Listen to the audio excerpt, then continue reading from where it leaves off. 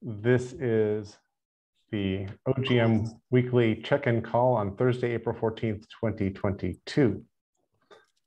And there's plenty of weird stuff happening in the world. Yay, Joy! And Sam. Well, this is cool. Paul, welcome back. Nice to see you. Thank you. How's Yeah, I don't go ahead.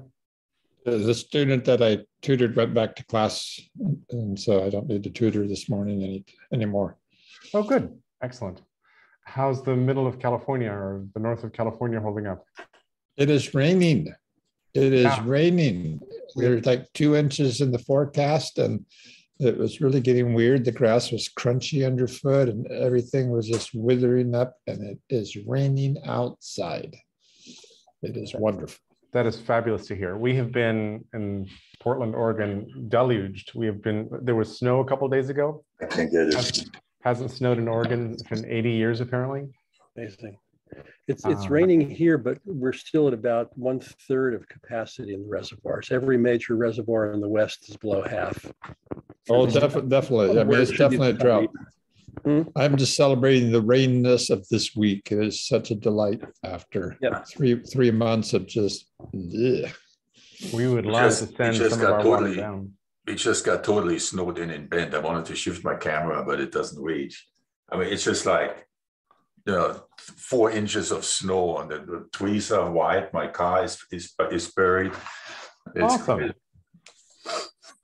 We had 2 inches of snow a couple of days ago. And yeah, I was like, wait, what? It's very crazy. Cool. Very nice to see everybody. We have a couple new people on the call. Joy, Sam, and Ozzy are all from system.com, which is, if you haven't gone there, let's put a link in the chat. Oh, sorry, they're not from system.com. They're from Bloop, my idiocy. Yes. Totally different thing.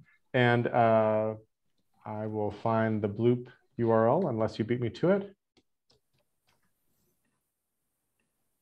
My apologies for that. What's the thing they're not from? System. Okay. Which is a mapping project, kind of a, there we go, get bloop.co.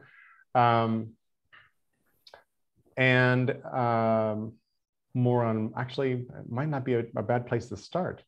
Although you guys are new to this call and this is our check-in call. So why don't we do a little bit of checking in and then I'll turn to, what do you guys call yourselves? Bloopers? That's just too obvious and too cool. Could be.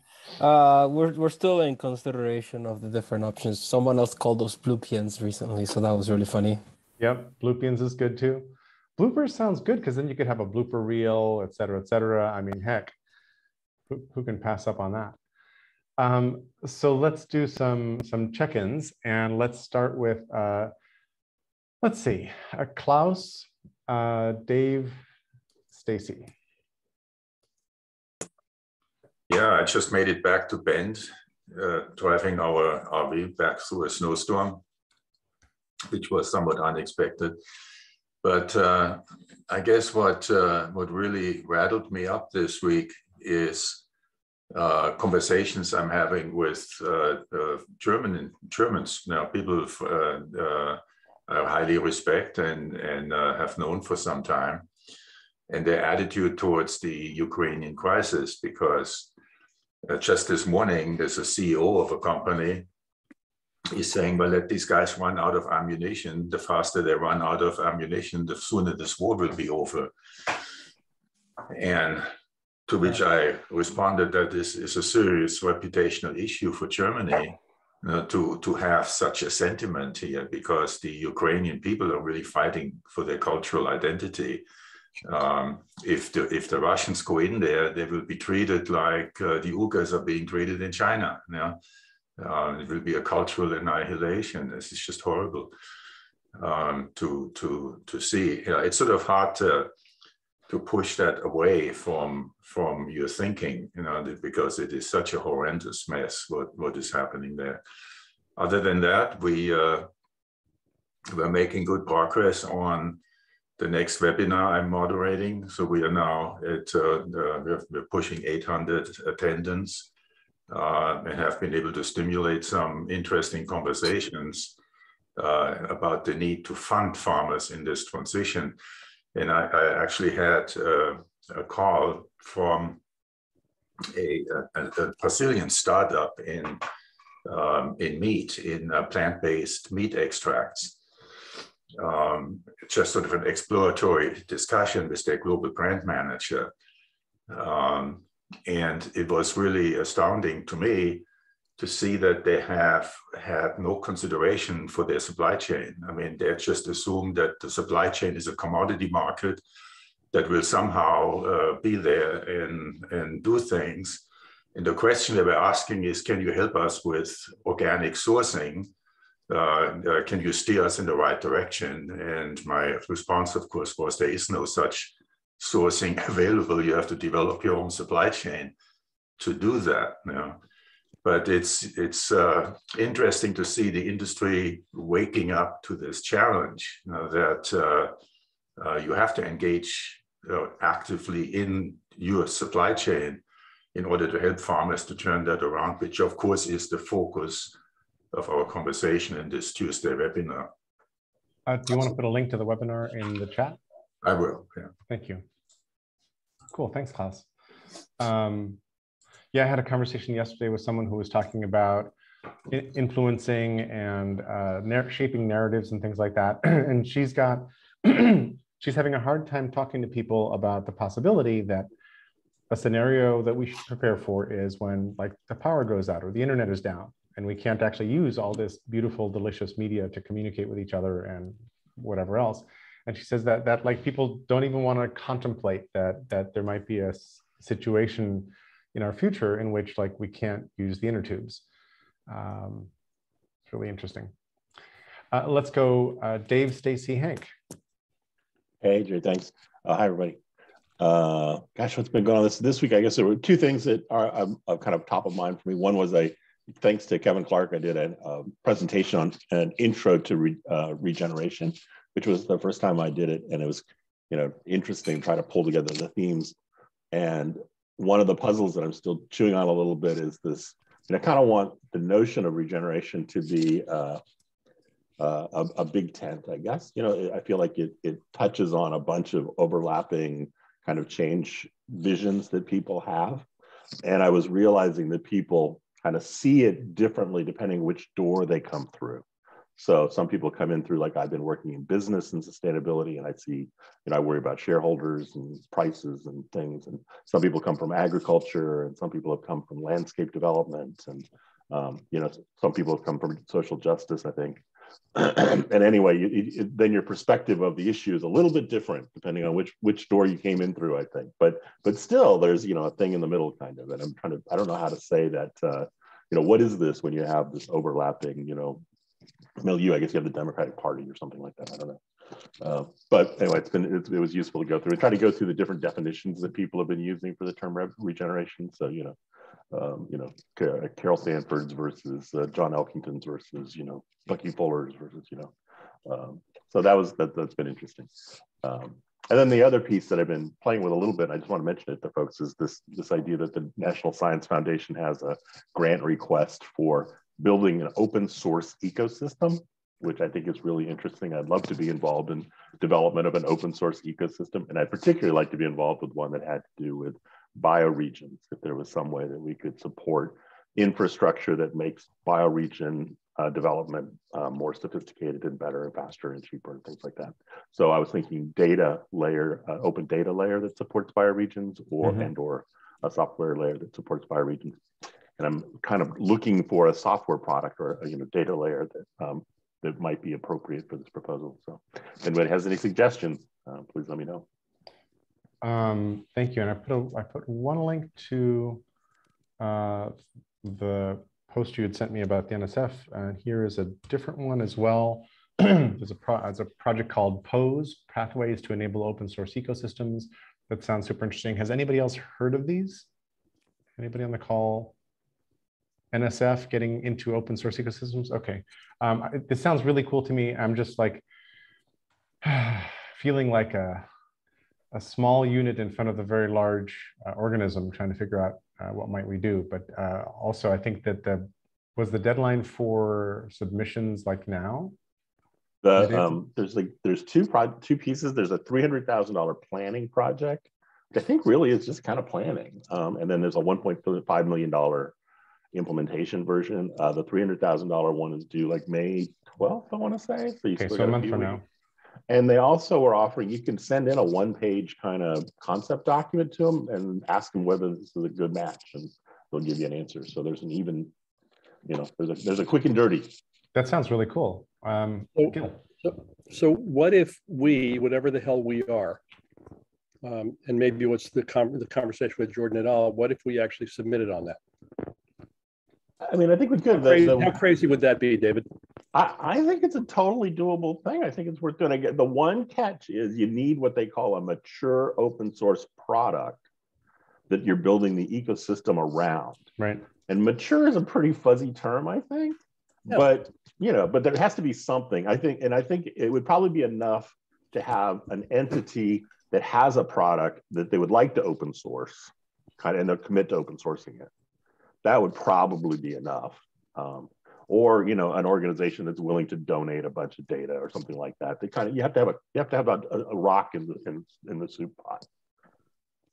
And could it be something like Geary is doing with Hypothesis, where the rock is somebody else's open source project that you're extending or building on? Mm-hmm. I think so. Yeah. Cool. I like. Ideally, that product has some contributors are helping build it and some users helping use it. Right. I mean, that somewhere in there is the definition of mature, I think. Right. Exactly. Thanks, Dave. And is your regeneration presentation in Google Slides or anything like that you could share? Do you have any artifacts? Yeah, I can share the slide deck. I'll put it in I would love that. That'd be awesome. Thank you. And let's go Stacy, Hank, Paul. I'm going to give up my time because I don't want to miss this opportunity to hear from our new guests from Bloop. I really want to hear, and I know we run out of time sometimes, so I'm giving up mine. Well, okay, I'll come back to you once we've made that loop of Bloop. Okay.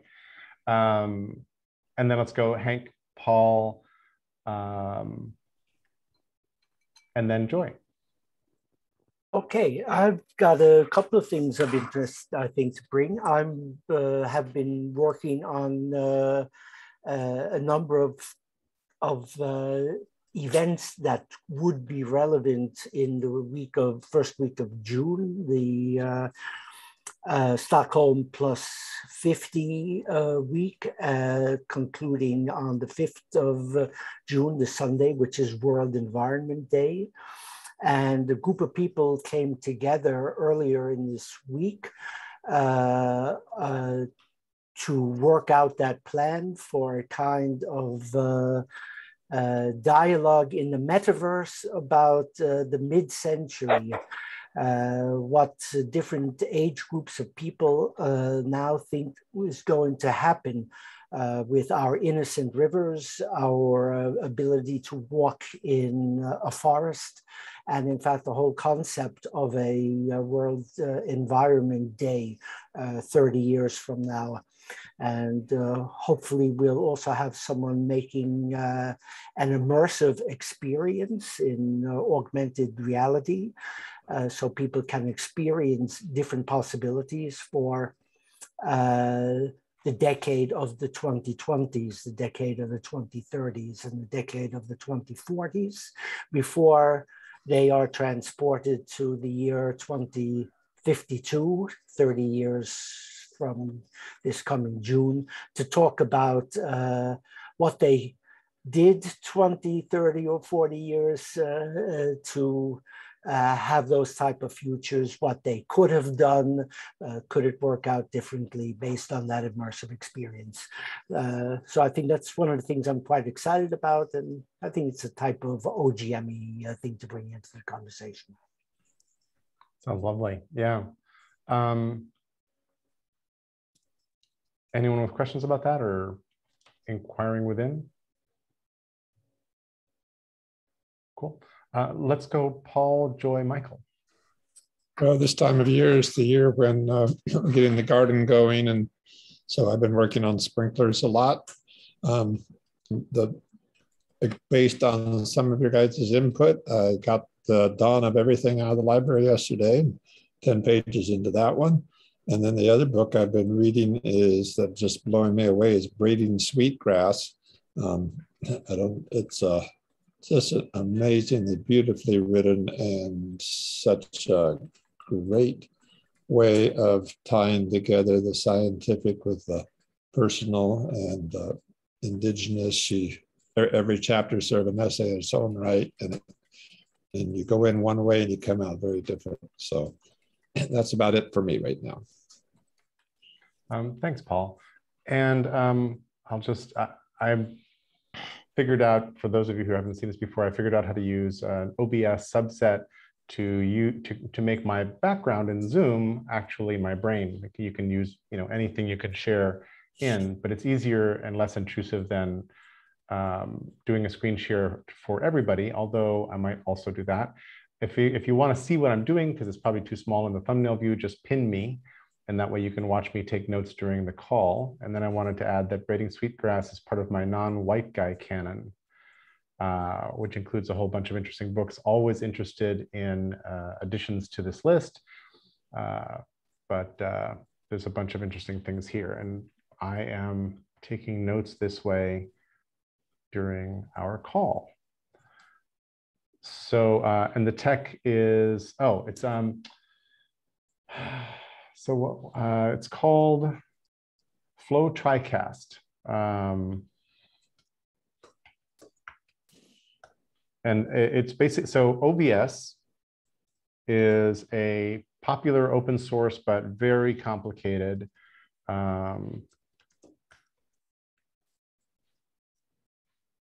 oops, got to take out the space. There we go, Flow TriCast. So OBS is this thing, Open Broadcaster Software, is really popular video broadcasting and mixing software, but it's really complicated to set up. Boy, does it take a lot of effort. So the people at Flow Immersive, Michael DiBenigno, who has been in and out of OGM, he's been involved here, he mentioned it. And I was like, well, that sounds really good. So you can download Flow TriCast from the link I'm going to share now in the chat.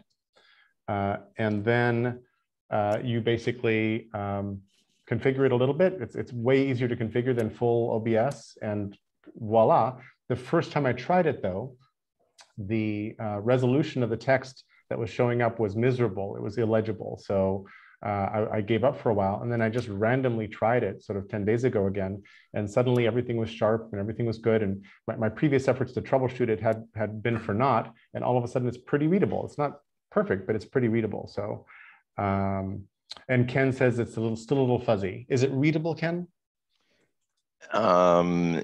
If I zoom in on my screen, I don't know, can you make it larger? Is that my question? Oh, I can totally make it larger. Watch. I go here and I say, hey, make this text bigger. At some point, it gets too big for me to. That's better. Work comfortably on screen, but it's still a little bit fuzzy, but I can now make out what's there pretty easily. Okay, cool. Love that. And then let me connect Flow TriCast to today's call and OBS to today's call and get back to the call. Thank you. And Michael's in transit. Okay, good. And let's see, we had Joy, Michael, so Joy, Judy, and Kim. Hello, my name is Joy. This is my first time here. Hi, Joy. Welcome. Hello. We met with Jerry last week. Was it last week? I think it was just last week. Might have been a little bit more than a week, but yeah. Yeah, and it was part of the business or like startup accelerator that we're participating in called Techstars Filecoin. So it's been a crazy few weeks, and we just released a prototype earlier this week of sort of this browser that tracks where you're going and visualizes sort of something like Jerry's brain without you having to manage everything. And we made it for people who have like 500 tabs open or who are just exploring a bunch of topics and want to keep track of it without going through a very heavy-handed workflow. So that's been really interesting and stressful and but also super exciting because, yeah, like it feels like we're building a startup. It feels like we're making progress. So anyhow, if any of you guys are interested in trying Bloop, it is out in private beta right now, and we'd be happy to invite you to try it out. Do you want to screen share, Joy? Do you want to feel free to do so? The permissions are open. Okay, let me do that. Just so people have a visual. It'll make a lot of sense when you show a bit of what it's like. Okay, this is what it looks like right now. We are hoping it'll look better at some other point. So let's say I'm going on down a rabbit hole, and this will actually visualize, where I've been, and you can actually just visit, visit other paths in the rabbit hole really easily. So if I am reading this and I'm like, oh, interesting, I want to learn more about Murphy's Law, it just automatically charts a path between fungal rules and Murphy's Law. This is in fact Murphy's Law, not Murphy's Law. It's very cute. Oh, Murphy's Law. This is not the actual Murphy's Law. This is a proofreading and editing law. It's very cute. Cool. Makes sense. So yeah, and you can save sessions so that the next time you come on, you can basically, I'm just gonna name this move free. You can save it, then you can load it up again. You can also load previous graphs or previous sessions. So where have everything stored right now? Let's see, let's say horse care. I want to look at my horse care. So it automatically populates. Excuse me, Joy. Yeah. Sorry. I would like to add that the screen that she actually saved the stuff. It's just it didn't show up on the screen share for some weird reason. Sorry, can you say what you're explaining again so we know what you mean? Because I don't know what you mean. What saved where or didn't save where? Joy just saved the file that she was in right now and loaded a new one. Ah, okay. Yeah, she just that didn't show up. For some reason, the pop-up box didn't show up in the screen share. So I understand. Okay, let me share it in my other view then, because I think that's probably what's going on. All right. So here you go. It could be one of those things. So I'm gonna share it now, and you should be able to see the pop-up. Ah, okay. Okay, so I can just save it however I want, and then. Wait, Joy. No, nothing is. Nothing is shown. We're looking at your Slack. Oh, I see. Okay, I'm sharing the wrong screen. Desktop 2, share. Here we go. Is this working now? And now are we missing a pop-up? Yes. There we go. Cool. Yeah, so you can actually save this somewhere and just load it up again if you want to go back down the rabbit hole. We're adding the functionality to edit the connections here as well. So that will be helpful. And in the words of Jerry, if it's not worth remembering, you can actually delete it. Yeah. So yeah, that is, and the nice thing is we've also made it compatible with Obsidian. So if you want to save this, put it, where am I?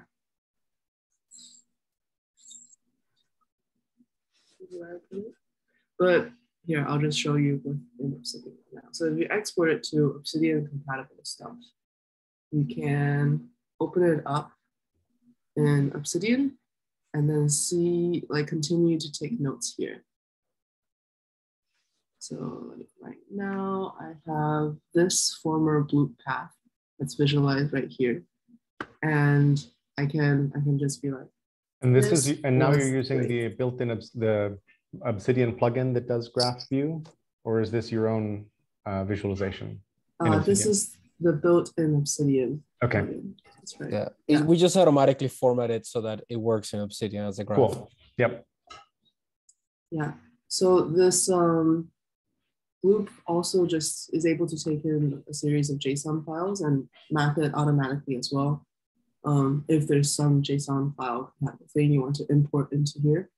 And then we're planning to add like functionality in which you can just bump into other people's maps within the browser as well, but that's for next version. So right now we're like, hey, let's make it so that there's automatic maps. You can curate and share it. And then you can also translate it into your personal network note-taking app, like Obsidian, if you want to. Sweet. And we've been doing a bunch of work with Markdown files and GitHub and Obsidian sort of at the fringes here in OGM for a while. And then we also were playfully talking about maybe absorbing some piece of my brain, which exports as JSON objects, into Bloop and seeing what that does. And probably we need to take a little capsule, a small piece, otherwise like I'm getting close to 500,000 thoughts. So you probably don't want to like suck in 500,000 things right now, but. Yeah, true. How much data is that? It's not that huge a data file, but okay. I don't, there's probably different kinds of measures. So. Nice. Yeah, that's where we're at now. Cool. Cool. I love that. And Joy, this was your graduate project, or what can you tell us just a wee bit about the birth of Bloop? Yeah, oh my gosh. Also, I see in the chat that Eric founded Loop. That's like why we called it Bloop. That's one of the reasons why we called it Bloop, because there's this nerdy concept behind the dumb name. So origin of Bloop, it was my master's project before at Royal College of Art and Imperial College London. And I actually started out with the question of how can we allow people to collaborate on sustainability projects remotely? If everyone's starting their own sustainability projects, is there a way to share the data set to help us move faster? And then as I was researching that, I found there's just so many issues with research paper transparency and like paywalls, and different people like their different tools. So it didn't seem to make sense to go into sustainability in particular. And eventually I realized, wow, like browsing history is actually not leveraged at all in terms of extracting insights from everyone. And right now it's just being given away for free to larger corporations who then profit off of it in an ad-based business model. So what Bloop is trying to do is trying to enable like use more usability and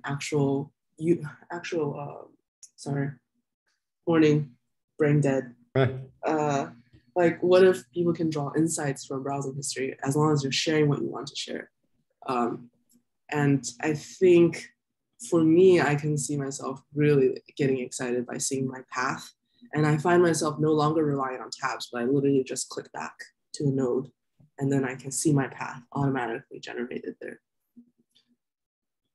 And now we are at Techstars. So we're hoping to get a really nice product out soon so that more people can try it. Love that. Thank you, Joy. Really appreciate it. How do people sign up for beta? What do they need? What special secret handshake do they need to know right now in order to be on your beta? So actually, if you want to skip the sign up list, you can just email me. I'll put my email in the chat. Awesome. Thank you. And I'll get you set up. Beautiful. Then let's go Judy, Eric, Kevin. Well, I've been working a fair bit on sort of the combination of organizational development and tasking in a couple different venues, but in particular with the national initiatives of the ARCS Foundation, which is a group that's dedicated to providing scholar awards to high talent graduate students or undergraduate students in science and technology areas. And there are just so many issues burgeoning right now with the impact of COVID on science and technology, the world political climate, and the issues of communication of science and so on.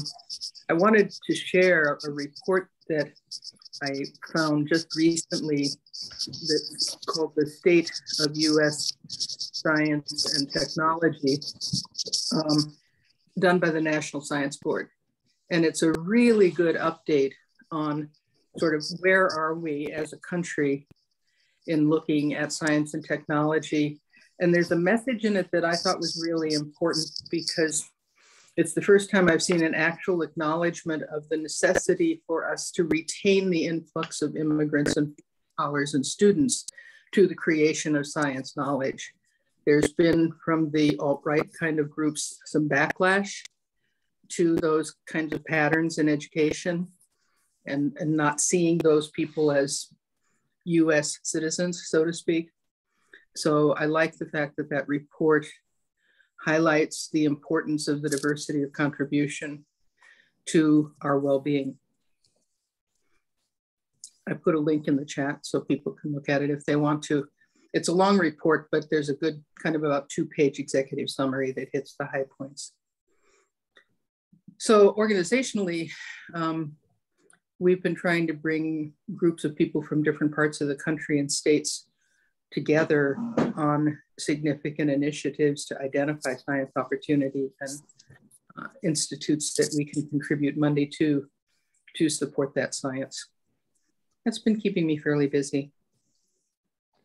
That's great. Have you heard of a guy named Franz Johansson? No. Let me find him in my brain.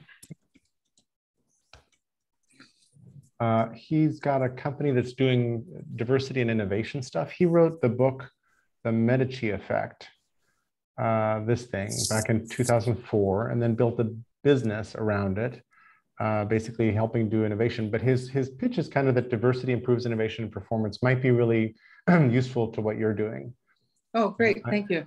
And I just sort of met him through April recently, but I'll add him to the links to today's call. But he wrote another book called The Click Moment, Seizing Opportunity in an Unpredictable World in 2018.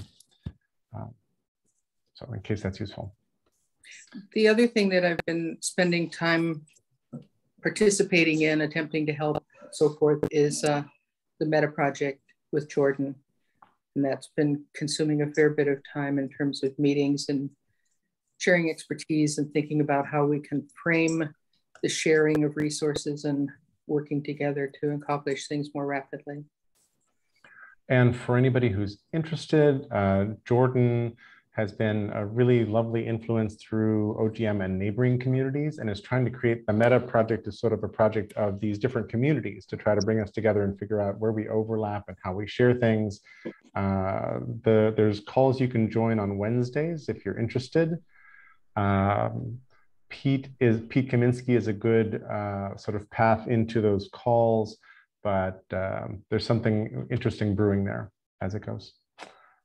Thanks, Judy. Do you want to say anything else about Meta? Since we don't have too many other people.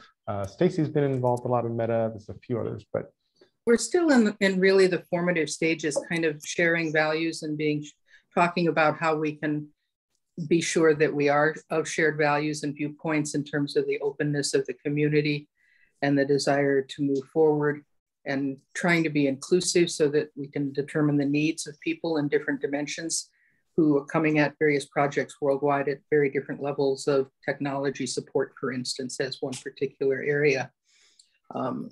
One of the things that I really like is it is a pretty global group, and there's some neat people from other parts of the world that are involved. And I think I'm interested to see where it will go, because I think there's a lot of potential for that sort of grassroots collaboration to lead to constructive outcomes. Thanks, Judy. Anybody else with questions or comments on Meta? Cool. Let's go, Eric, Kevin, Ozzy. Nice to see some new people, and that was very impressive, Joy.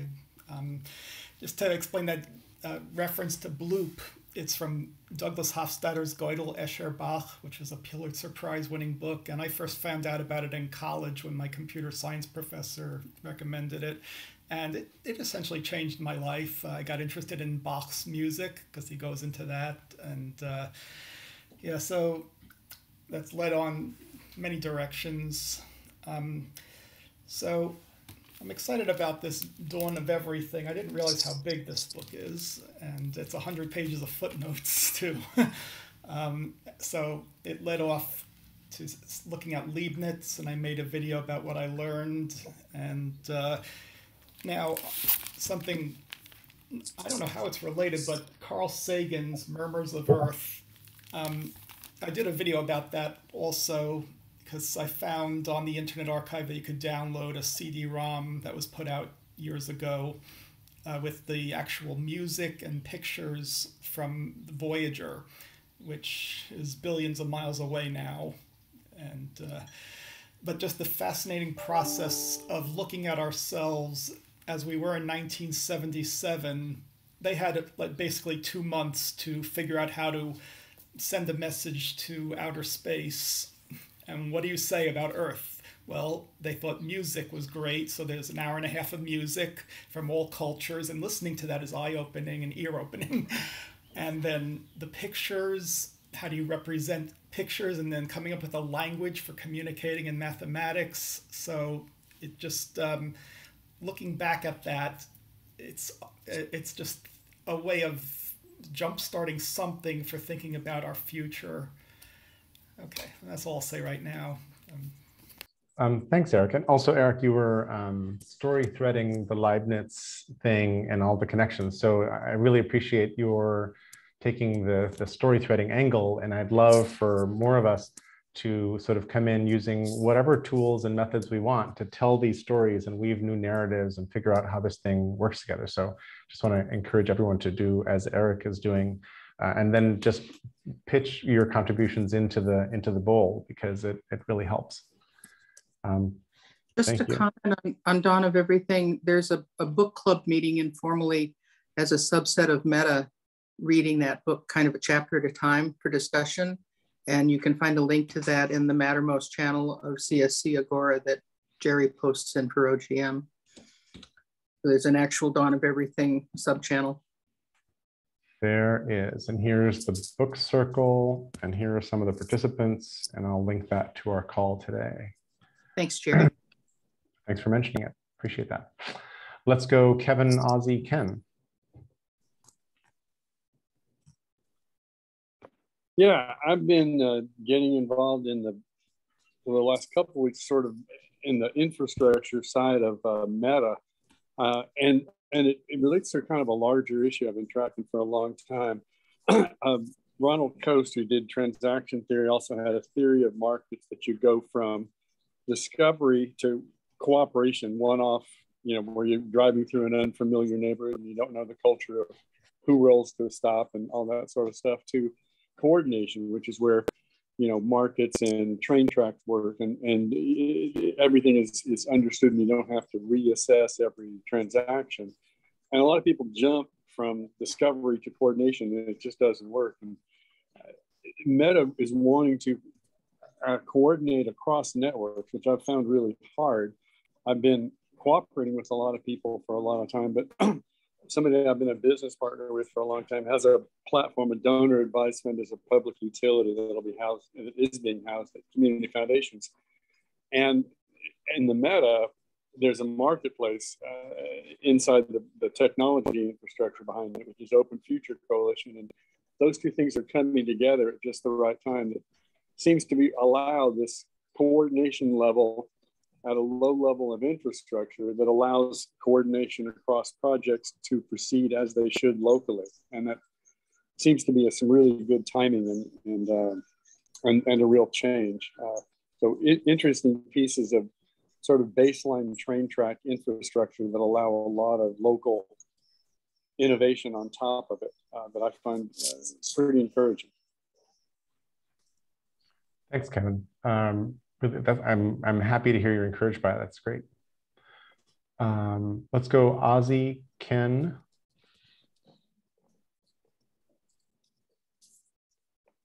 I am managing two computers at the same time, so I was trying to use the wrong mouse to unmute myself. Hi, I'm Ozzy. I'm the CTO at Bloop. I don't have much to share other than if you run into any bugs or issues with the private beta, let me know, and I will try to address them as soon as possible. Cool.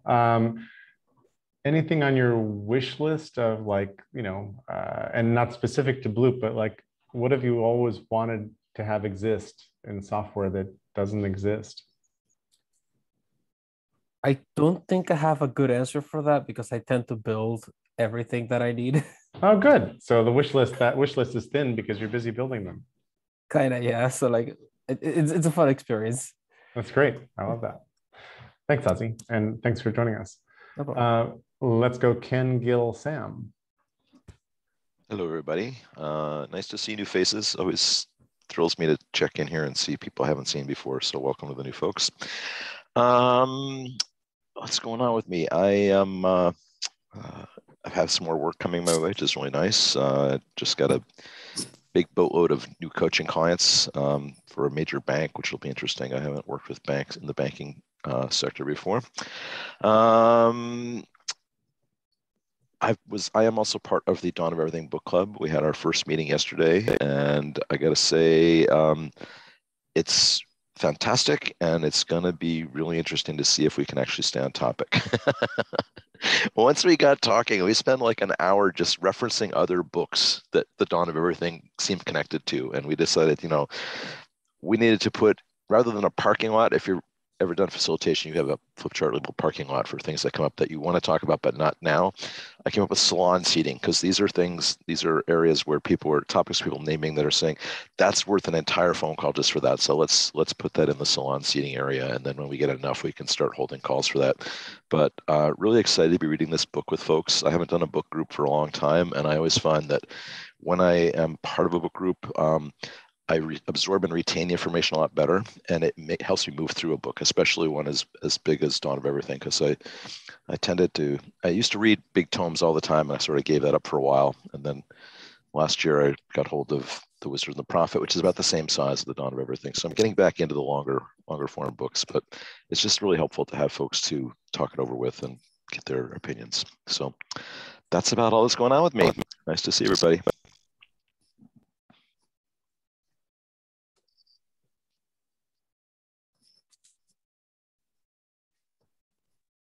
Jerry, you're on mute, I think, if you're talking. Sorry, yeah, I totally forgot. Thank you. Newbie mistake. The idea of books building on other books and sort of threading through is like how human culture exists, right? It's what happens, and it's one of the reasons why I like the mapping is that instead of putting things in a parking lot and then talking about them one by one, we actually, so in the Dawn of Everything, somewhere there's a reference to the book Man Makes Himself by Gordon Childe. And here's Gordon Childe, who was a Marxist archaeologist who studied under, or I think this is an archaeological site. He studied in the Orkney, he was doing archaeological works in the Orkney Islands of the Neolithic age, et cetera, et cetera. But to me, I'm having this experience of being able to link together all the, here's a couple of the sites that are referenced early in the book, Kalyanki and so forth. And how do I say this? I wish that I was doing this with everybody in the book club and everybody else on the planet. I wish that this were the way, and it doesn't need to look like the brain, but this idea of connected data that is discoverable and linkable and all that kind of thing has changed my life in the way that Gödel Escher-Bach changed Eric's. And so this is one of the motivating factors behind OGM as a thing. Just needed to sort of say that because the book discussions about Dawn of Everything really light this up for me because the book is so rich in all these references, and then the conversations around the book are doubly rich. So, just one more thing about that. It seems most of us on the call yesterday, there were only 4 of us. Judy joined a little bit later. There were 5 of us. We're all either have read or are reading Sand Talk, and there's a lot of overlap between Sand Talk and Dawn of Everything. So that was just that made for the conversation to be incredibly rich. And of course, Wendy Elford was on the call, so she knows David Wengrow and she knows Tyson, and so that just led to a whole nother layer. And we could have just chatted without even mentioning Dawn of Everything, just the books we've all read together. So that's why I say it's going to be an interesting cat herding experience to try and keep this thing focused. Yeah, I concur, Ken. I think, and the book is so dense as well. Exactly. Thank you. Let's go Gil, Sam, Stewart. Yes, thanks, Jerry. Good morning, everybody. I'm about a third of the way through Dawn of Everything on my own, loving it deeply. Would like to try to plug into the group, although I'm in 4 other reading groups at the moment. Struggling with the art of how do you do those in a way that really works. perks of being on topic and allowing the necessary drift in that. Was listening to Sand Talk this morning. Becoming Animal is another book that fits into this story. David Abram, author of Spell of the Sensuous. Kevin, yes, connection and collaboration and coordination. I think that's the big challenge for all of us. Jerry, I love the vision. Let's see if Bloop can get us there and if the NSF can pay for it. Checking on me, a couple of things. Jerry, you talked about things we don't want to contemplate, like the loss of the electric tubes. I was thinking about that just yesterday, hearing about the Russian cyber attacks in Ukraine, and thought, well, like, we've got solar, we've got batteries, so I can fire up my phone, my computer, but there may be no net to connect to.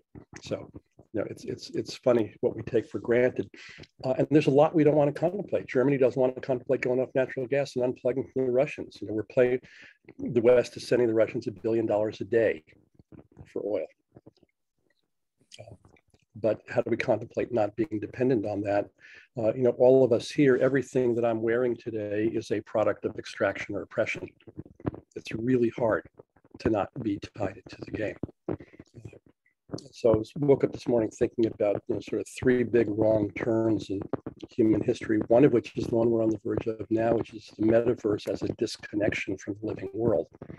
So I'm concerned about that. I wonder about that a lot. I'm thrilled by the opportunities it opens, and I'm concerned about humans forgetting that we are biological beings in a biological world. So that's background. I'm really, Joy, thank you, and Ozzy for Bloop. I'm eager to check that out. I'm one of these 500 tab guys. The main front of mind news for me right now is that some of you know I'm standing up a private equity fund to produce ecologically grounded and employee-owned and community-rooted companies. I am finally moving into fundraising mode on that. It's really daunting. It's also sloggy and slow just to get appointments, people.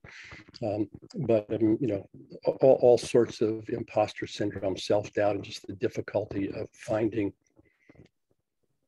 the people who will invest the money in an idea that is untested, in a team that is untested. So that's sort of my daily trying to really stay on beam with that, while I'm also fascinated by all the other things in our worlds, conversations that I not just want to be in, but really enrich me by being in, and yet maintaining focus on a project that I'm committed to moving forward. So that's sort of the quick story for me. One thing on reading.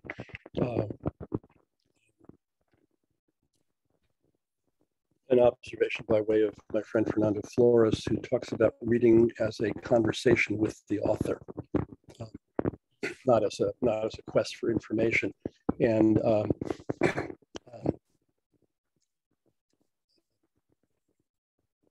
he observed that a lot of people approach texts as, with a mindset of, what can I learn from this, and what do I agree with, and what do I disagree with? Kind of start with that.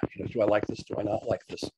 And there's another way to approach it, which is, how might this text change me? How might it enrich me?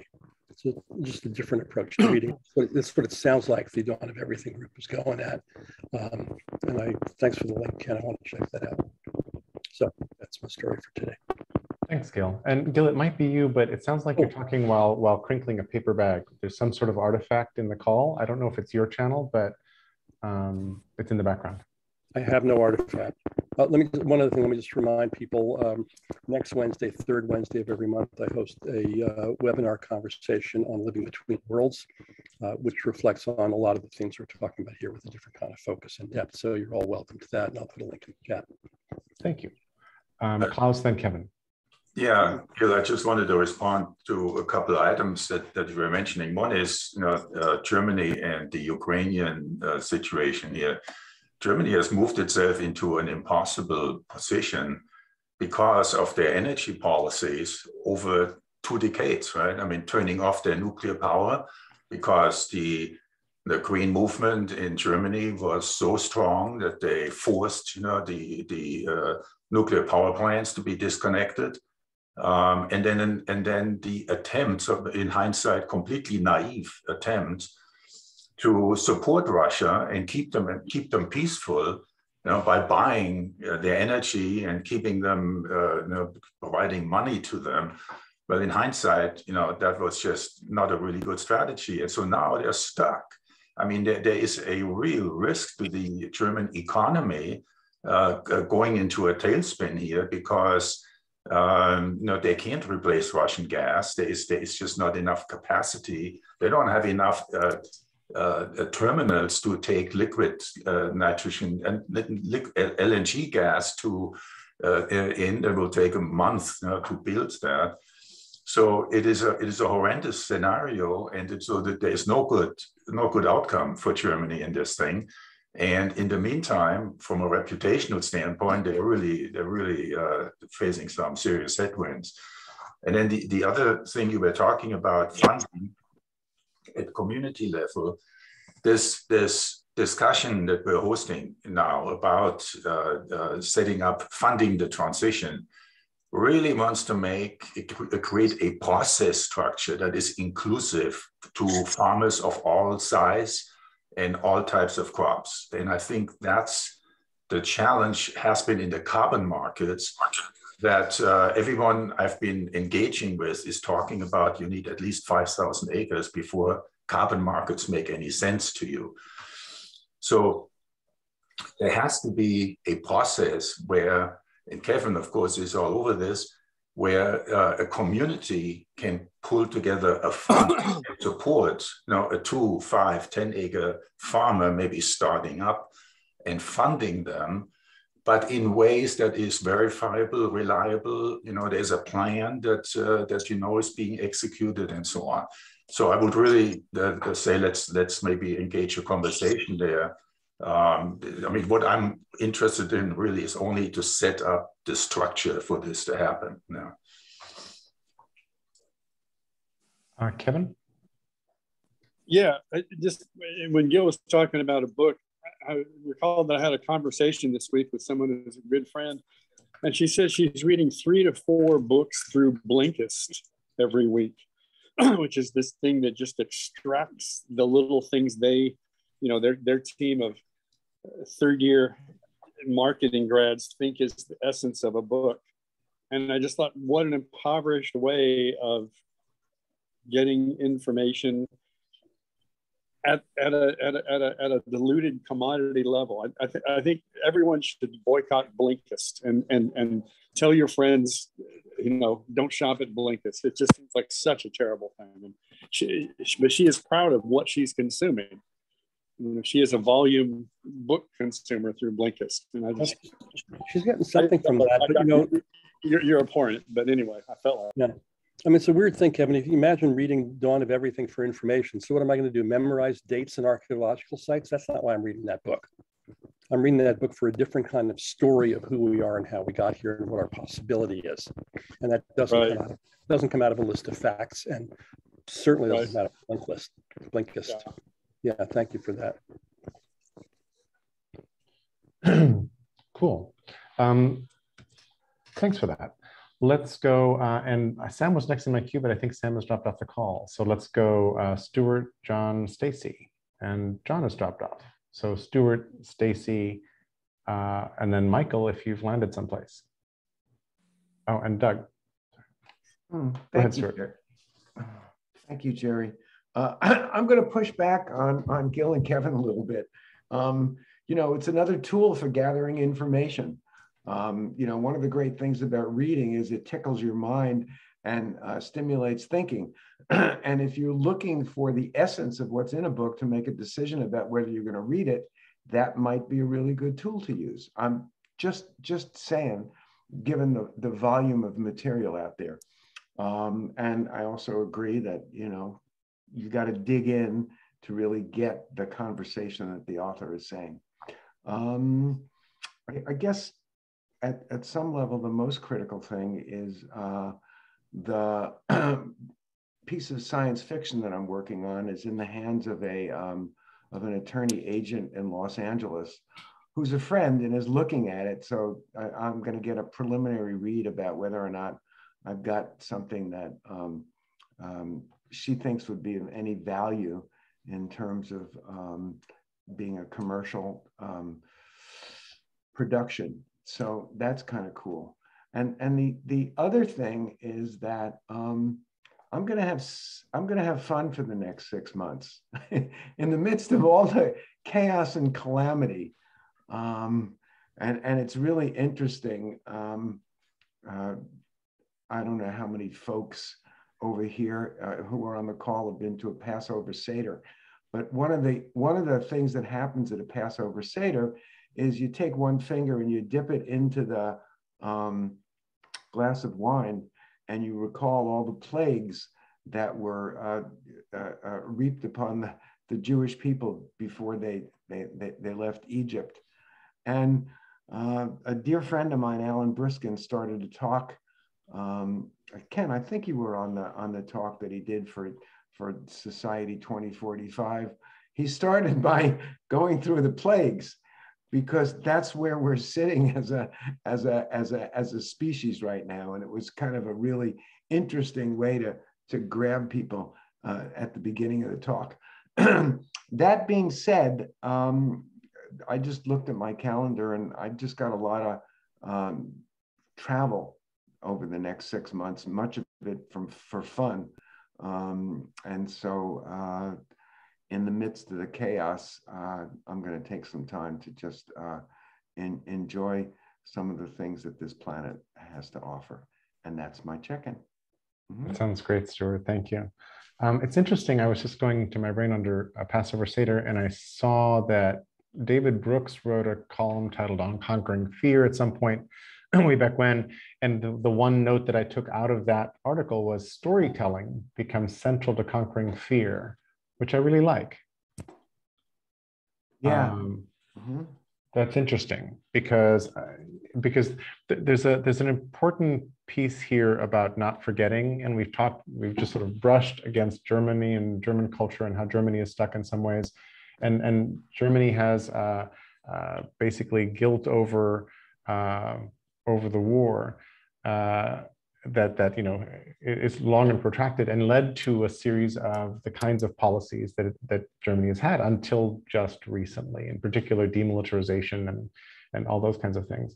But stories that don't get told and retold wind up getting repeated in real life, it seems. Santayana's old wisdom. So yeah. Anyway, any other thoughts on this? Well, just that for anybody not familiar, well, I'm sure there are many with Passover Seders. Essentially, what it is a long, relaxed dinner in which the story of the Jews' exodus from Egypt and events leading up to that is told in some way in question and answer form. Very long form, apparently. Very long, yes. I've been to 5-hour Seders. And they don't eat till the last 30 minutes. And the stuff you get to eat along the way is bitter and salty, and I don't know. No, that's the good part. Yeah. All right. My mom remembers growing up in Jerusalem as a kid, not getting to eat until after midnight at the Seder. Her Orthodox family did. That was most of us are not that serious. The thing with the wine dipping that Stuart mentioned is it's remembering the plagues that were visited on the Egyptians as part of the Exodus, and the story on the story is that we diminish our own joy by remembering the suffering of our enemies. The teaching being to never rejoice in the suffering of your enemies. You might need to fight them, but don't take pleasure in them. And Jerry, if I could just add one more question I forgot before. If anybody, I request a conversation with anybody who's interested. Can you mention new work coming in? I've got new work coming in, and it's coming in from the Gulf states. And I'm deliberating what to do about that. Do I accept it or not? If I do, how do I do it? What are the boundary conditions? And that anybody who's dealt with that sort of issue, or even if you haven't, but would be willing to help me think through that, I would really welcome that. I can say something quickly if it's useful. worked for a long time with a woman who's a pacifist who was asked to do some work with the Air Force. And she's like, how can I work for the Air Force? I'm a pacifist.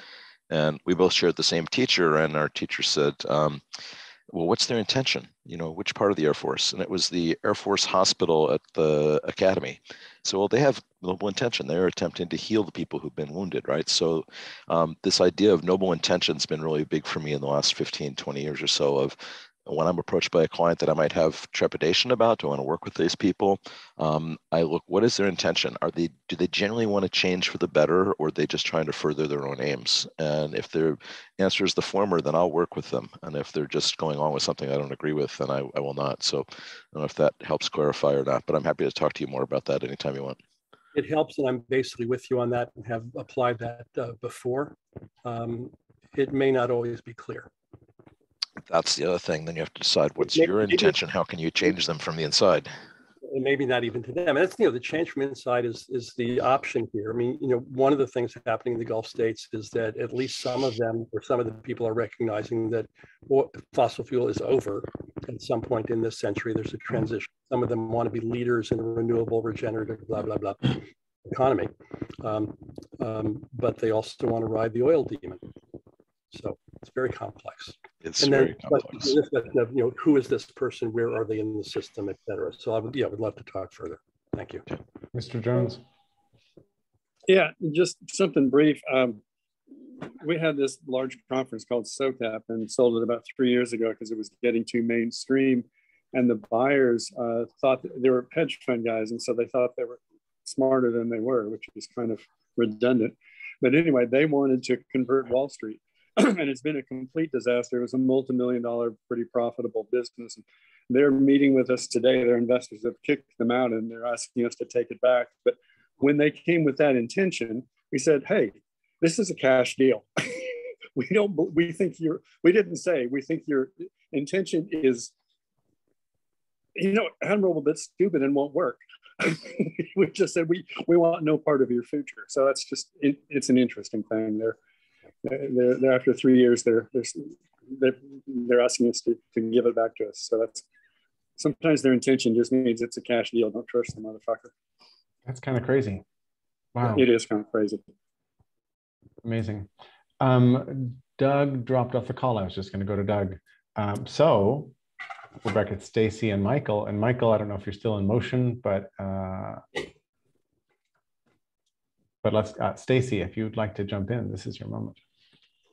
Okay, well, I'll just connect, all the things on this call that are the focus of my attention really boil down to what was in the dawn of everything. The Meta project has been important to me because I'm interested in the values that are instilled at the very beginning. And I think Kevin mentioned earlier how in small groups, somehow the people are able to find each other. And I want to scream sometimes because I know how important that is. I mean, there's no way that a computer could describe every part of me. And that goes for all of you too. There's just no way. It's through interaction and through talking to people. I'm very glad that the people from Bloop were here today. Going back to the dawn of everything and that whole conversation with the author, I looked at I've read the first 3 chapters, but in the very first page, for me, all the answers are right there. I would just like to spend time talking about the questions they ask. To me, that's the conversation about human nature that we need to address. And that's it. I just throw out a few points. I have nothing concrete to say. I will let Michael speak. And Michael has just arrived from running 2 marathons and biking over Pikes Peak and looking around for the word on the Arab Street. Yeah. Not being in a Brooklyn subway station under attack. Yeah. Yeah. Thankfully.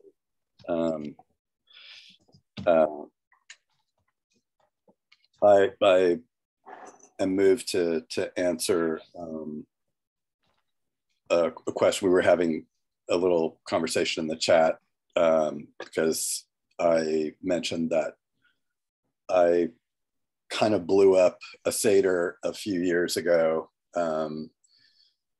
my father has always been, you know, when he was living in the Seder, he had this patched together Haggadah that was part of which was from Ramparts magazine, the radical Haggadah of 1967, which I remember had mentions of like Barry Seal, and you know, I mean, it was a very Berkeley Passover, but at the same time, it was very much of the kind of chosen people, Jewish centric stripe, as you know, as a religious activity is wont to be. And I think it was during, I don't know, maybe it was during the first Gulf War or something like that, when, you know, people were always tossing around the term, you know, so, but what about the Arab street? You know, what's the conversation on the Arab street? I just like haven't always felt kind of weird about this sort of chosen people narrative, and you know, God did this and to, you know, deliver his people from the clutches of the evil Egyptians and pharaohs, and I just sort of like brought it up for conversation, like, well, let's see if we could frame these events from the vantage point that we never consider, you know, like, okay, the angel of death passed over these houses that had, you know, that were marked to spare, but imagine like the terror of the firstborn of an entire people being slaughtered, you know, how do you frame that? I don't know. It was just, it was a great conversation and not a comfortable one, but it kind of speaks to our whole thing of dealing with news and triangulating reality through the different vantage points we can catch. You know, like when I'm reading political news, I always, you know, like to subject myself to a little Fox and some Breitbart and some Gateway Pundit and, you know, whoever, whatever else from whatever vantage point I don't share, to say, how is this framed? So yeah, just sharing that.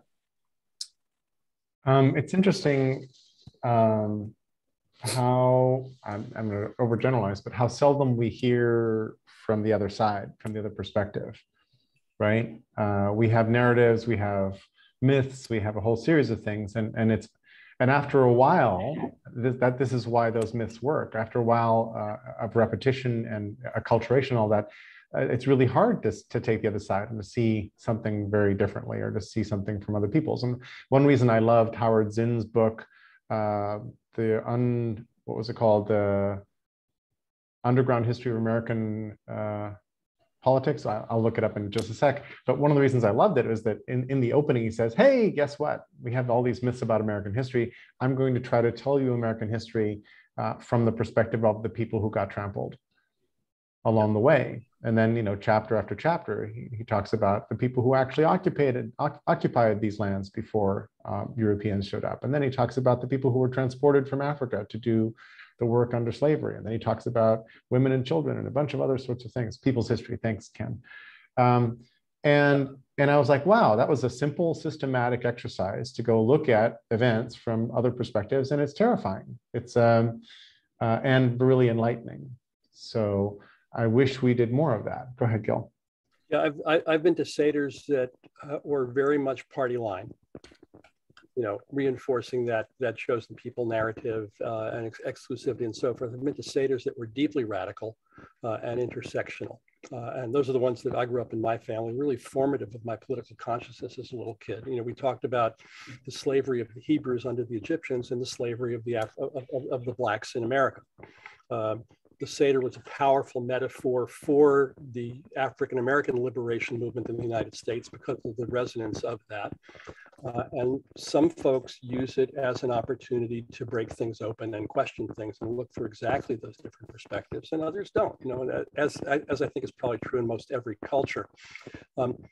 Michael, one of the things back in the 60s, I don't know if this was what you saw, but there was something called the Freedom Seder that was put together by now Rabbi Arthur Waskow, then Institute for Policy Studies, Arthur Waskow, that really emphasized that angle and was multi-denominational and multi-ethnic seders by design as part of political movement. So I don't know if that's in your brain, Sherry, but you might want to plug that Not yet, but it's going in. All right. Oh, sorry.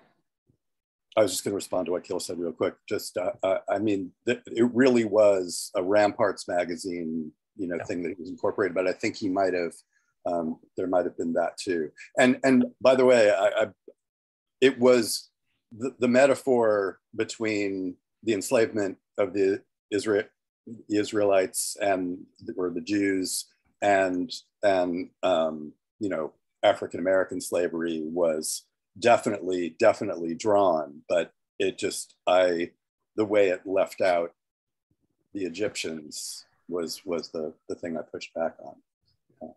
But yeah, hear you. Yeah, so I just, given that we're talking about seders, I just recalled a warm story. It was about 97, 98. I was teaching in Sydney, Australia, and it happened to be the first day of Passover. And somebody at a break in this program of about 100 people, somebody came up to me and said, Stuart Levine, tonight's the first night of Passover. What are you doing for Seder? And I said, I really don't have anything. And she said, well, then you have to come back to my house. And it was kind of like a Seder. It was the same Seder that I experienced growing up in Brooklyn with my grandfather present. It was just a wonderful, warm, gemütlich feeling. Love that. Love that. Eric, do you want to tell us a little bit about the Hitchhikers Seder? I had never heard of it before. I looked it up, but it's something really I interesting. created in 2010. It's an audio recording where I just mixed things that I learned and parts of the Haggadah with music. So it's a fun thing I did. So I didn't realize it was your work. Yeah. So if people don't know much about it, they could listen and get an idea of the experience. Love that. Thank you. And then I'll connect it to Hitchhiker's Guide to the Galaxy. Yep, that's next. Jerry, since you mentioned it earlier about storytelling, I came late to the Seder experience. It wasn't until I married my wife or met my wife, that I started to hang out with at Seders. And I was very struck the power of the storytelling of, we tell the story of how we were liberated from slavery every year to remind us to reflect on where we are currently also enslaved. And I just thought that was an amazing, kind of fractal pattern of here's the big sweep of history and here's how it shows up in our lives today. And I've always been struck by there's many traditions in Judaism that, I really appreciate as connecting to a larger narrative, a larger whole, and recognizing that there's these patterns that show up both at the macro level and very much at the micro level of myself. And there's a whole history of people who've struggled with those, and the stories are what makes them real and brings them alive and makes them relevant. Has anybody celebrated Kwanzaa? I take that as a no. I have not. So let me actually do a full-on screen share just for grins. So here's Kwanzaa was invented in 1966 out of the Black nationalism movement. It's kind of an honor. It's another sort of holiday, cultural holiday like Juneteenth. And then there are 7 days of Kwanzaa and 7 principles of Kwanzaa, and they're lovely. They're umoja, they're unity, self-determination, collective work and responsibility, cooperative economics, purpose, creativity, and faith. And every day you focus on one of those and go through it. And then an OGM call, which is great. It just wraps it all up. Right? Exactly. Well, OGM is the eighth principle of Kwanzaa. Yeah, but these are just, you know, lovely sorts of things. And I did connect it. In some cases I didn't, but here's self-determination. Here's self-determination in philosophy. Here's self-determination theory in psychology and so forth. So these things kind of connect back and forth. But I've also got this thought under enumerated wisdom, which is a thought that will amuse everybody. The 2 rules of personal Kanban, the 3 elements of the new OS for business, 3 mistakes we're making, 3 M's of motivation. Those are all under enumerated wisdom. But I aspire to participate in or attend Kwanzaa one of these years as one of these rituals that does the kind of work, soul work and community work that we're talking about here. Judy. Anything else? We've made the full cycle, which is unusual. I know. Did Paul go? Paul went early, but briefly. Oh, sorry, I missed it. Did I miss anybody? Well, then can I share what I really wanted to bring with me, and it lost my, I got confused because I was listening to so many other threads. See, when you leave an empty chair, then somebody shows up. I had to go to the bathroom. Oh. Before I came, though, I was watching this documentary of this farmer from East Kenya, and there were so many things about it that struck me.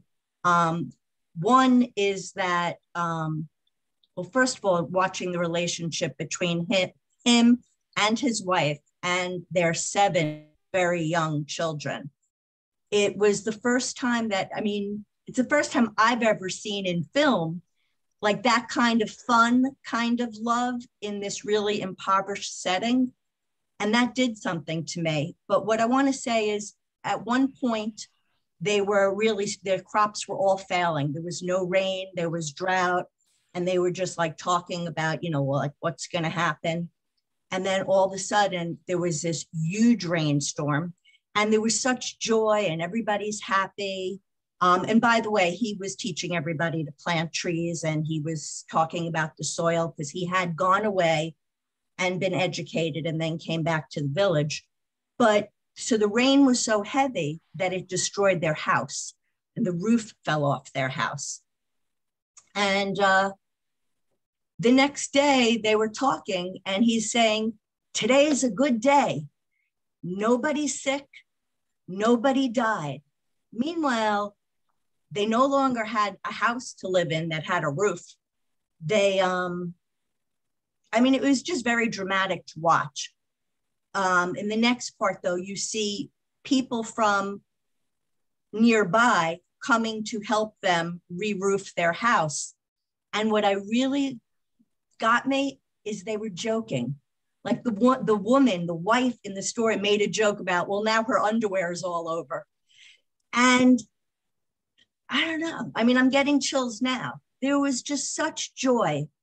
And, again, he did bring the community together and he asked them that they plant trees and that, they just started community meetings and that's where I left it. But I wanted to share that because for him to be so grateful because nobody died and he meant it. It wasn't just for the cameras. He really meant it. And I just wanted to share that because when we got on the call, you were all talking about the rain and the weather. And I just wanted to add that. So thank you. And Stacey, I apologize. It took me a moment to tune into what you were saying. Where did this happen? Where was the event? He lived in East Kenya. But I believe the documentary was made in 2015. Mm-hmm. Thank you. And do you remember the name of the doc? I have it, so I will send it. And it might not be 2015 because I might be confusing. You know what? There's no penalties for misremembering in an OGM call. It's good. And what happens in OGM stays in OGM. So there we are. Anyone want to pick up any of the threads we talked about today, or shall we wrap early, which we've never done? It was called The Climate Diaries, Eyewitness. It was part of like a series. I think it's from Al Jazeera English. Thanks. Sure. That's fabulous. I have something. Please. I have a question for Ken, and this is kind of personal note. That's why I'm asking, but it might be of interest to the group. You mentioned that you have new clients from the banking industry. I'm curious, I was writing you an email, but I'm just going to ask you now. I had a call from a lady who said she loved my book. She works at Deloitte. It's a big management firm. And she thought there was opportunity for me to work with corporations around a thing like ESG or SDG. Anyway, she was just kind of saying corporations are trying to create a new model. I was wondering if your banking clients, if that's part of what's going on, and just what is it all about? That is the question. What is it all about? So at this moment, I don't actually know enough. I've had the first phone call with the group to be told the program that we're going through, but I haven't been assigned the clients. I don't really know that much about the bank. What I can say is what I saw in the program is that this is a big bank in Europe, and they are really recognizing the volatility in the world and going, everything's blown up. We can't rely on our old methods anymore. So what we need to do is build as much resilience into business units as possible. They need to be able to get information, make decisions, not be, managed so much as self-managed along the lines of what are the principles that we're going to operate with. So that's where they're headed. And, from my reading of you, Paul, over the years, going way back to the early days of Chrysalis, the Cairns of Hope, you have an enormous amount to share with the corporate world. How you want to do that's up to you, but you're definitely, you bring an enormous wealth of information and a paradigm for thinking that I think is really needed out there. Thank you. I'm never quite sure what it is, but people say it is. Well, it's a way of thinking. I am unusual in that I don't have a university education. I'm pretty much self-taught. And so it's always been, I've always felt a little bit of an imposter going into a situation where, what do I know about running a business? But I know a lot about building collective intelligence and a lot about helping people create better relationships. And, I think outside of the university corporate paradigm where, there's an article in Harvard Business Review a few years ago about cognitive diversity. You can have people who look very different from each other, different skin tones, different ages, different genders. But if they all went to university, they've been trained in a way of thinking. You come at looking at the world and saying, how does this work? What happens if I move this over here? What happens if I use my trowel here and dig this? So you approach things from a completely different paradigm, and that's the value. It's this ability to help people step outside their way of traditionally thinking into how do the system dynamics actually play out here? What's going on, instead of the modeling that they got, the academic, we're going to analyze this and extract and then figure out what's going on. You're like, be in the system, be part of the system. So that's what I think I see in you in terms of your gifts. So a key question to ask of the bank is, do the ESG folks report to public affairs, or do they report to a line of business where they'll be tied to changing how the business is run? And if you report to public affairs, you can get good speaking fees and you will help them tell better stories about the bad things they do. But if they report to actually somebody in the line of business, you could make some change. So figure out who they report to, because they send people out. Chevron tells really good stories and does a few good things in a few wetlands. But just find out where the ESG people report. Is it expected to be part of the business, or is it just a thing over there, public affairs, PR? Yeah, this is spot on, Kevin. And this has been the problem with the whole ESG sustainability thing for a long time. Public affairs, government relations, not in the business.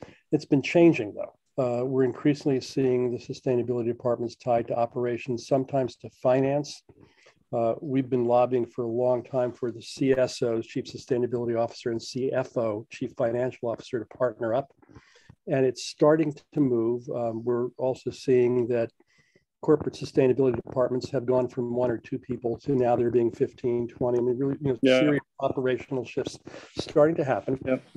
still, there's still bullshit in there, and there's still the very real challenge of how do you change a complex organization. Yep. But there's at least motion.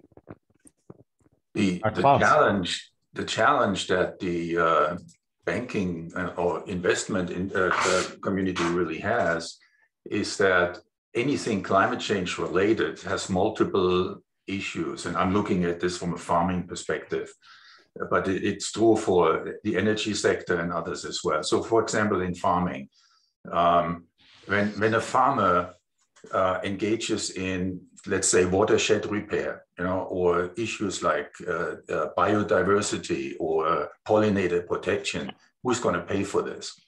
And in order to aggregate funding for a farmer who wants to transition or is prepared to transition, you need to pay for things that are not directly linked to the financial performance of the farm. So in other words, the farmer is not going to get a return on investment for repairing a watershed. And so then where does this money then come from? Who's going to pay for this? And there is plenty of funding in USDA, for example, in the farm bill, but it is not being allocated in ways that one project can be funded holistically in multiple ways. There's a report here that just came out from the EU to see how they are approaching this mechanism.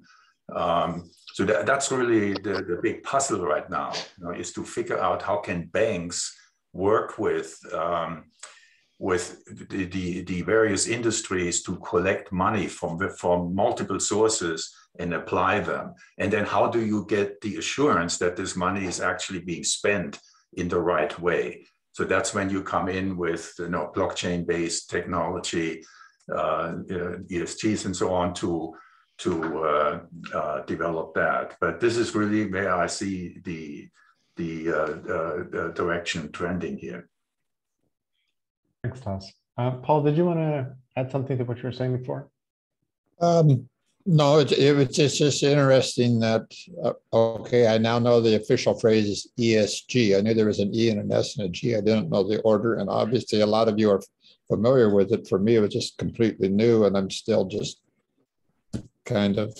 I'm off of my little couple of acres out here growing stuff, and it's good to be linked into people who have much different perspectives on the world. So I will now read up on ESG and just find out what's going on. A caution there, Paul. ESG is the official corporate Wall Street phrase these days. Some people say it's the same as sustainability, but it's not. It's really a checklist approach to programs that companies are doing, but it doesn't necessarily map to the impact that companies have on the living world. So there's a growing debate in that world about that. ESG is the name you'll see on the face of reports. Is it too much is it an overgeneralization and maybe an overcritique to say that ESG is a way of avoiding the actually interesting and important issues of rethinking organizational intent and activity in the world? Well, you could say that, but I think that's not fair. Okay, good. It's an attempt to find a way to organizationally deal with these issues, but like anything else, the organization bends things to itself and its form, and it even looks at change as a way to preserve what it is. There are very good people in this game trying to do very good things, and as Ken will echo, really complex task of changing everything about how an organization operates, from their incentive systems to the mindsets of the people that are in it. And ESG came out of the attempt of investment organizations, actually driven by activists originally, to say, how do we assess companies' behavior around these things that we care about? So these structures of criteria have been built out. And, you build a set of criteria and people will manage through the criteria, not necessarily toward the purpose of the criteria. That's part of the problem with measures. I mean, on the one hand, you get what you measure. On the other hand, everybody will game the measures of whatever system you create. So you have to be really, really cautious about measures. Yeah, my sense as I'm listening to people is that they kind of remain reminds me of Amory Levin's article 20 or 30 years ago, where he's saying we need to invest in energy efficiency, not producing more energy. And it seems like what we're dealing with now is a culture that is profit driven, and we need to shift from profit driven to, there's a whole bunch of bad stuff's about to happen, and we need to reduce it. And by reducing it, it's not making a profit, but it's reducing the expenses. I mean, I can imagine insurance companies being at the very forefront of this, but just, you know, shifting from how can we benefit from this to how can we collectively avoid worse situations. Yeah, Amory's a great thinker. So is Hunter. The challenge with the efficiency game is that it makes a lot of sense and it's very profitable, but different people make the profit if you're moving efficiency than if you're moving oil. There's plenty of money to be made in efficiency. And that's part of what's working now, is that there are new financial incentives motivating new people to drive the transition. But there's a lot of money in the old game. Yeah. I mean, and you know, high taxes on petroleum products is what caused Europe to become much more efficient with cars, and so you don't find lots of big SUVs. Well, now you do, because consumerism kind of won over the long range. Cool. Our chat has been both distracting and really rich, and really appreciate that today. Well, early, Jerry, you've managed to avoid that horrible fate. Which horrible fate? Ending early. It's not a horrible fate. It'd actually not be a terrible thing. But thank you. And thank you all for being here. I really appreciate it. Next week, we'll have a topic. So let's pick a topic on the calls channel. And I had a great conversation yesterday with Rachel Weidinger of narrative impact, which might actually lead to an interesting topic. And she might actually join us for that. That could be really a lot of fun. So awesome. Thanks, everybody. Let's be careful out there, and so long, and thanks for all the fish. Seems like the appropriate way to wrap this call. Happy Pesach, happy Easter, happy everything. Exactly.